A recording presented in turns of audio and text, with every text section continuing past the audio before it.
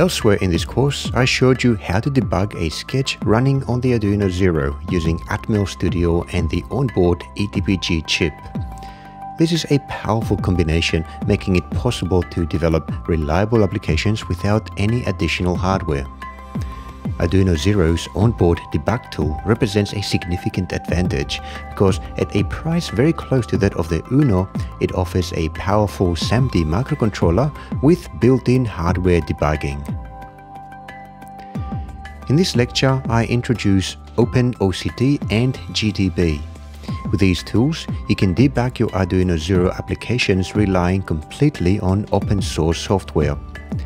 Both ship with the Arduino IDE. If you have the Arduino IDE, then you already have OpenOCD and GDB.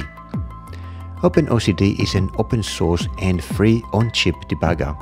It is used to program and debug embedded devices. In the case of the Arduino Zero, OpenOCD works with the onboard eDBG chip, which plays the role of the debug adapter. The debug adapter is an interface that allows OpenOCD to interact with the firmware that is running in the target microcontroller. GDB is a debugging tool developed and maintained by the GNU project. This is a tool that we interact with during a debugging session. GDB allows us to step into or over the code to inspect and set variables, to set breakpoints, as well as many other related functions. In this lecture, I will introduce OpenOCD and GDB. In the next two lectures, I will show you how to use these tools. Hi, welcome back. In a previous lecture, I showed you how you can do debugging using your Arduino Zero and Atmel Studio. In this lecture, though, I'm going to show you how to do the same thing, or more or less the same thing, using, again, your Arduino Zero and a couple of open source tools that allow you to do essentially the same thing as the Atmel Studio. The nice thing about those tools is that they are completely open source, free, and cross-platform compatible. They allow you to do debugging on your Arduino Zero and with appropriate support on many other platforms, not just from Atmel, but from many other manufacturers as well. So I think it's a tool worth at least knowing that it exists, and over time as well becoming more proficient with it. I'm going to show you how to use two tools that work together. First, we have OpenOCD, which stands for Open On-Chip Debugger. So this is the first of the two bits of software that you'll need to use together in order to achieve debugging on the chip.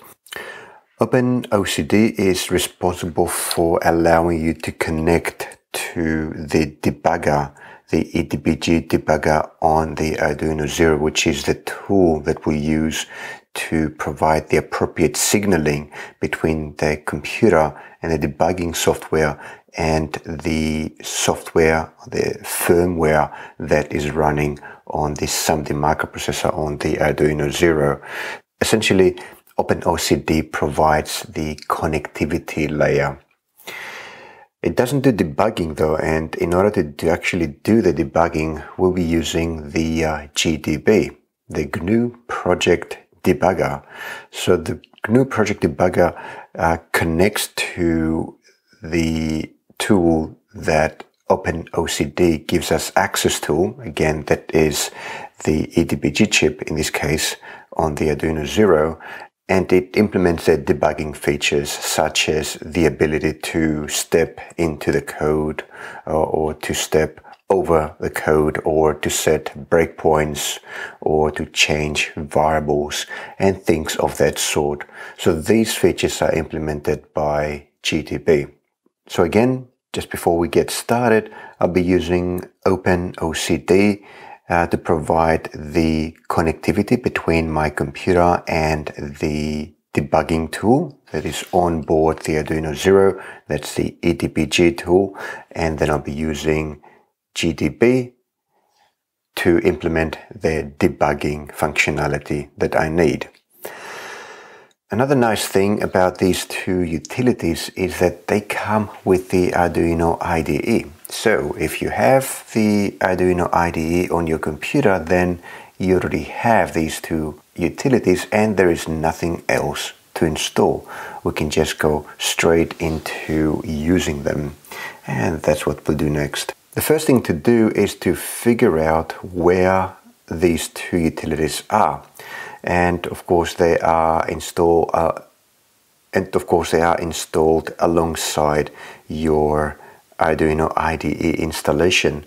So to find where that is, go to your Arduino menu and then bring up the preferences or the properties if you are on Windows, and then down the bottom here you'll find that more preferences can be edited directly in this file, but what I'm interested in is the path to this file. So in my case, my Arduino IDE is installed here under Users Beta Library Arduino 15. So I'm just going to click on that, and I can see that this is the location where all the files that make up the Arduino IDE are. If I'm interested to find the location of OpenOCD, for example, then I'll go into Packages, then drill down the menus, and let's see down here where there's Tools, you can see that there is an OpenOCD directory. So everything that I need is in here. The location of GDB again is under Tools. You'll see here it says ARM, None, EA, BI, GCC as part of the tool chain, and then inside this directory you'll find the binaries, and then down here you've got a bunch of things including the GDB tool. So this is the one that we'll be using in this example. The next thing to do is to upload the sketch that I'd like to debug to my Arduino, and I'll do that now. So connect my Arduino Zero to my computer, select the type of board that I'll be uploading to. So that's the Arduino Zero via the programming port, and select the serial port, which is 1422, and upload the sketch.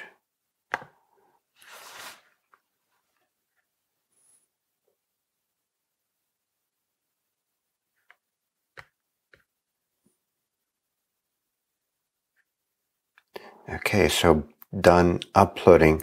Just wanted to point out a couple of things at the output of the building and upload process. First of all is that we need to grab the ELF file, the debugging file, and you can either just note down the location of this file here, or you can choose to make a copy of this ELF file into your project directory. So in my case, I don't really mind either way. I'm just going to make a note of the location of this file. I'm going to use a text editor just to put the location in here like that. I will need to import this file into my debugger later in order to provide enough information to it so that it can do the debugging. It can help me with the debugging. So another thing to notice here is that we are using, or the Arduino IDE is actually using OpenOCD in the background. So we will be using the same tool that the Arduino IDE is using for uploading the sketch to the Arduino. It's just that we'll be using it not to upload the sketch but to debug it. You can see here that automatically the Arduino IDE selected the SWD transport option, the serial wire debug option, which is the same transport option that we chose when we did the same thing using the Atmel Studio application. Arduino IDE knows that JTAG is also supported, since the Arduino Zero has got a JTAG interface also available for debugging, but there's nothing connected to it, so it hasn't been selected. So we'll be using the same capabilities here, but just we'll be doing it on the command line instead of via the Arduino IDE.